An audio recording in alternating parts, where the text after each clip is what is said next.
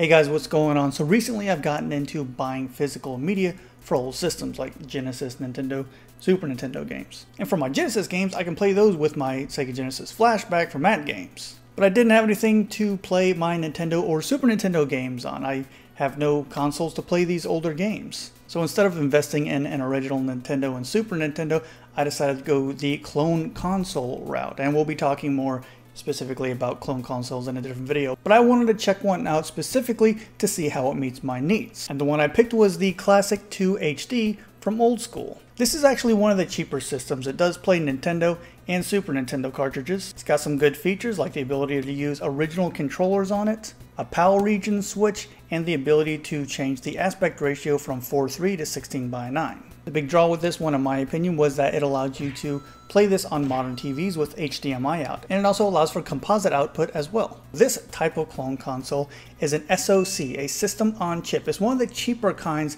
that you can find. It's kind of in between the emulation consoles and the FPGA, where it allows you to play cartridges on it, but it may not be at the highest quality. First things first, let me show you what comes in the box on the Classiq II HD. Alright, here we go, the Classiq II HD. We have 720p, aspect ratio and region switches, plays NES and SNES games, also uses AV out in case you want to use this on an old CRT TV. Let's open this up.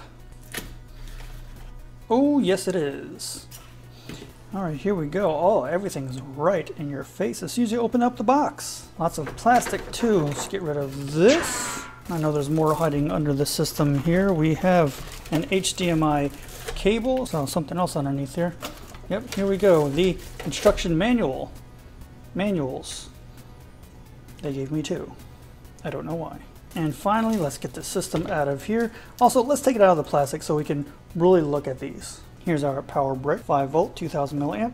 Red, white, and yellow composite cables. Our USB, micro USB for power. The SNES styled controller. This looks, at least in shape, exactly like the original SNES style controller. These buttons feel really good too.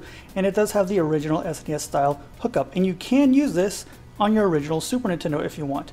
Now, it should be noted, these buttons are a little shallow. They don't stick out too much.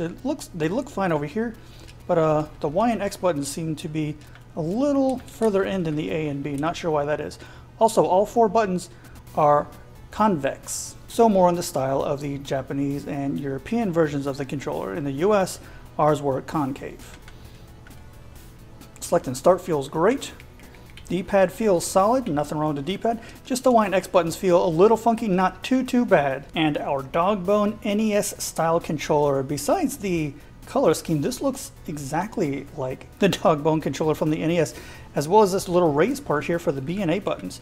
These buttons feel much better than the Super Nintendo. Select and start, ooh, very good, very clicky. This D-pad actually feels really nice. There were a couple videos saying this D-pad didn't feel good. It feels great on here. Those videos are a couple years old, so maybe Old Skool got it together and they did a little bit better on their controllers, because this feels really great. Doesn't feel spongy like I've heard on some reviews. It feels really good. And once again, original hookups. You can use this on the original NES if you choose. These were actually one of the main reasons I wanted this system, because these controllers look so close to the original, and I hear they work really well. And here it is, the Classiq II HD itself. You have the power button here in the middle. Push up for NES, down for SNES. To the right of it, you have the reset button. Spring loaded. Looks like this would light up if the system was powered on. On the front, 2 controller ports each. 2 for Super Nintendo, 2 for Nintendo. On the bottom of the system is an NTSC and PAL switch, so you can collect PAL games and use them on the system if you wish. On the rear of the system, we have the HDMI output, the composite left-right audio and video output, the DC in for power, and what I like to call, why do we have this button? It switches the aspect ratio from 4:3 to 16:9. And up top you have the 2 cartridge bays. The bottom one is for the SNES, top one is for the NES.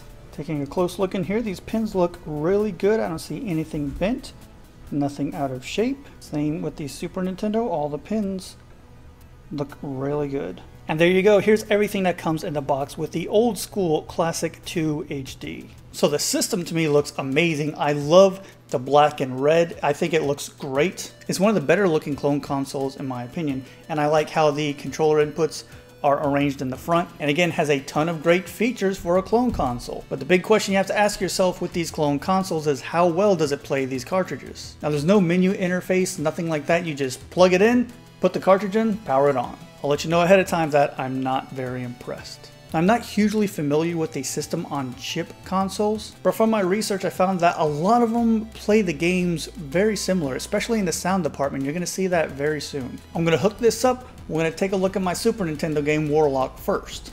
Now I'm not really familiar with this game on the Super Nintendo. I do know the Genesis version a little bit, so I couldn't really tell you if the sound was off or not. Maybe someone who is more familiar with this game can tell me if the sound is off as well, but it sounds okay to me when I compare it to a ROM on my Super Nintendo Mini. First thing I want to show you guys is that on the fly you can change the aspect ratio from 4:3 to 16:9. Just by hitting the switch on the back you can do that while the game is running, no problem. Alright, so here we are, and yeah, the controller is responsive, but these buttons just feel so, I don't know, they feel really squishy and really sunk into the controller. But they do work fine. Everything is working fine. All the buttons are responsive. I can shoot however I want. I can control the orb how I want.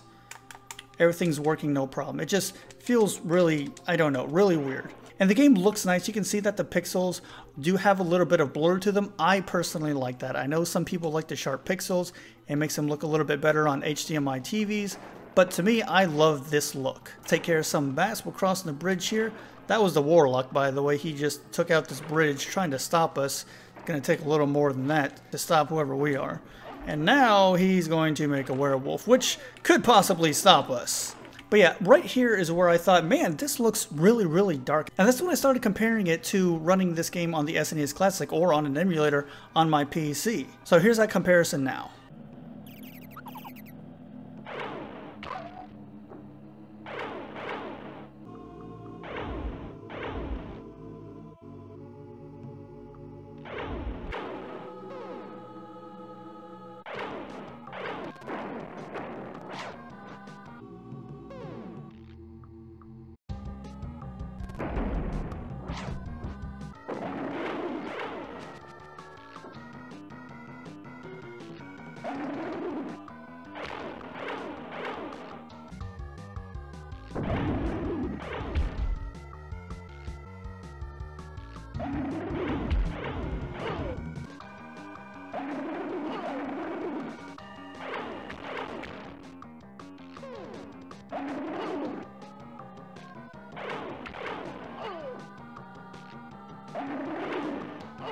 So it played Warlock really well. The controls were responsive, but the image quality, I don't know what was going on. It seemed very dark. It did not look very good at all in my opinion. It was really hard for me to get past that to actually play the game and see it the way it was supposed to be played. But it does play well, and the graphics do look pretty good on an HDMI output. I know some people prefer the sharp pixels, but in my opinion, the little blurring on the pixels looks great. Now let's take a look at some NES games on the Classiq II HD, and this is what really skewed my opinion about this console. Now I'm actually glad this happened. This is supposed to be Super Mario Brothers, but you can tell that the cartridge is a little dirty, and this is how you know it's actually playing the games from the cartridge. But let me show you a few Nintendo games so you can see how the Classiq II HD runs them. Alright, so here we go. Super Mario Brothers. I wanted to pick this game because I feel like it's one of the most recognized games on this system. And right off the bat, you can tell that the graphics look super good. They are insanely sharp. Everything looks great. Now I'm using the Super Nintendo controller that came with the Classiq II to play this, and it's nice because when using this controller, the Y button acts as B and the B button acts as A. So it is in the correct configuration when using this controller with Nintendo games. So the game looks really nice. Let's start it up and see how it sounds.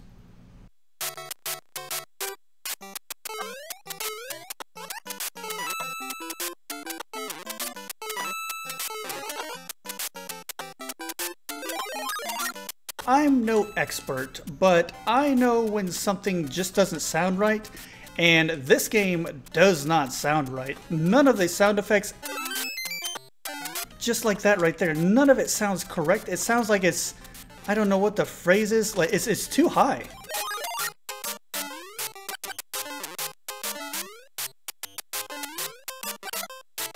It's like everything is playing at the wrong note. Both the sound effects and the background music. Not only that, but I don't know what part of the song you call it, but like the percussion in the background is really like highly defined. And when I played this for Cass, because Cass doesn't play a lot of games, but when I played it for her, she's like, why is it so loud? So even she noticed that there was something up with the sound on this thing. And I thought, well, maybe it's just Mario. So I popped in a few of my other games to test out. And here's a quick comparison of a few games that I took a look at on the Classiq II HD.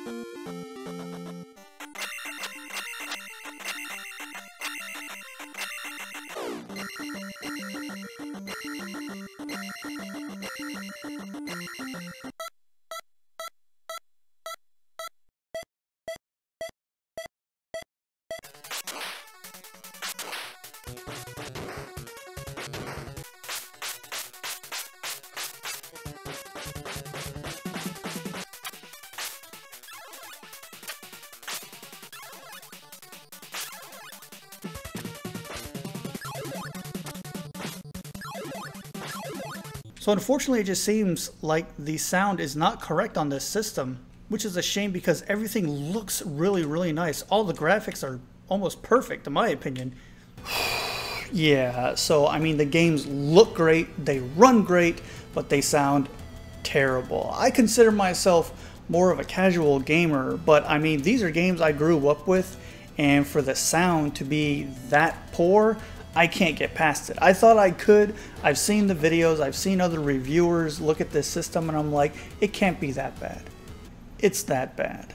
In my opinion, it's almost so bad that it changes the entire game and it takes me away from that experience. And that's just my opinion. I could not get past that sound issue. I thought it may be only 1 or 2 games, but when I tried it out on these games that I'm very familiar with, I just couldn't get past it. But you may be okay with that. You may preference good visuals over sound, and the differences in sound from the originals may not bother you that much. And if that's the case, this is a pretty good system, especially for the price in that it allows you to play both NES and Super Nintendo games. And because it's not an emulation machine, it will work with your multi-cards or your EverDrives. One other thing I did want to talk about this console was how tightly it gripped these games. It's not as bad with Super Nintendo games. It's still pretty tight. It's not too bad. It doesn't feel great coming out, but Nintendo games seem even worse. Putting in an NES game, then trying to get it out really is a struggle. I didn't feel that it was on a game-by-game basis. They all felt pretty tight unless you kind of angle it out and then pull it up. But it doesn't really feel good to me to try and yank it out from the side. I don't know. If that's the normal way you're supposed to do this, then maybe I'm wrong. But it seemed like it was very tightly gripping these games. So if you can get past the sound issue, I recommend this system. But if you're like me who really relishes in the more authentic experience, I think I would sacrifice a little bit of graphic quality over sound. Something about the sound of the games that really hit me more than the graphics. Like I mentioned before, I actually like that the pixels aren't insanely sharp and they still have that fuzzy feeling, but the sound kills it. So for me, I'm passing up on the Classiq II HD.